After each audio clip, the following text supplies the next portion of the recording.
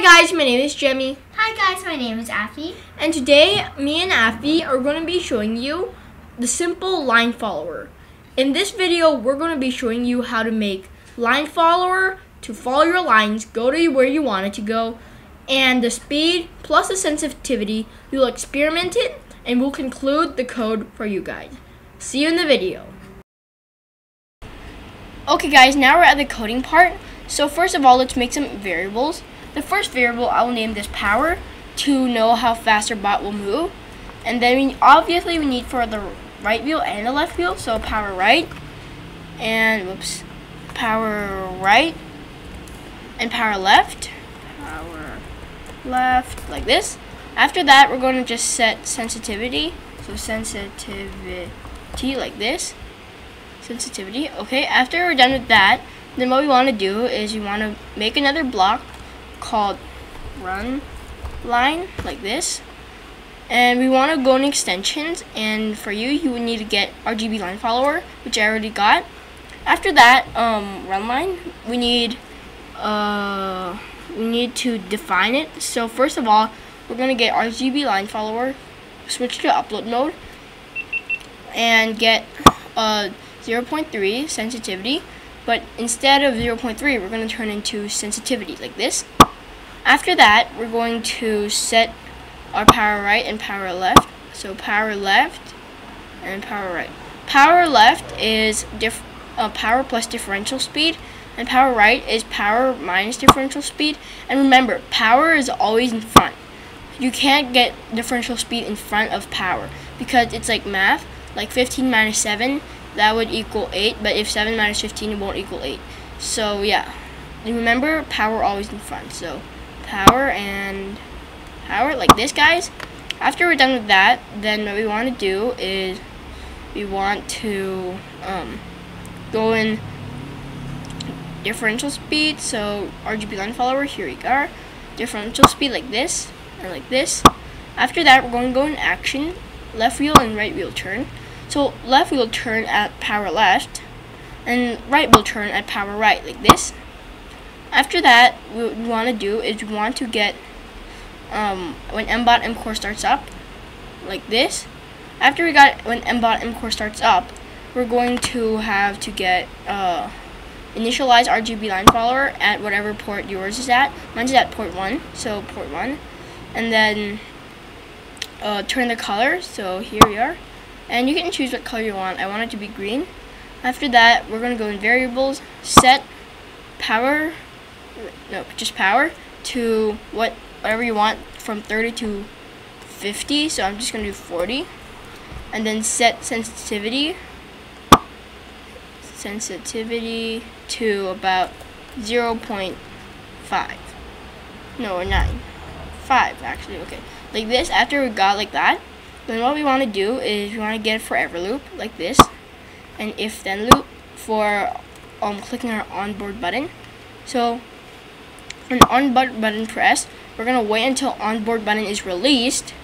Then we're going to make it run line until it reaches the black dot in 2019's map, which is starting from starting area 1. So repeat until RGB line follower senses 1 1 1 1 1 like this, run line in the meanwhile, and then we're going to put stop moving at the end. So like this. Okay, once we're done with that, we're done with the code, and I'll see you in the next section. Bye! To pass is for the robot to reach the M06 circle. To fail is for the robot to not reach the M06 circle.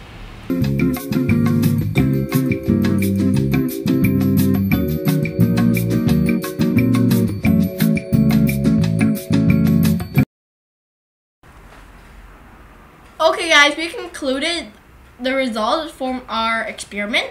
So as you can see, there's like a hill between check marks and X's. The check marks mean it's successful and the X's mean it's failed. So as you can see, 0.9 is like the max it could go, all the way into 80, which is pretty impressive. Although I expected 1 to go all the way to like 100 or something, but the point is 1 actually got less than 0.9. So I recommend using 0.9 for your sensitivity because it could do the most speed. And here in the speed, we also have the winners. 100, just cut it out, it cannot be used.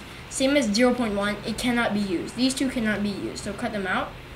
90 cannot be used either. And 0.2 could be only used for like 30 and 40, which means like it's really slow. So if you're looking for like a high speed and like guaranteed to work for your power, then you should go with 70 or 60. They're really good because like 60 is like 1, 2, 3, 4. So there's like 60 is successful with 0.4, 0.5, all the way until 1.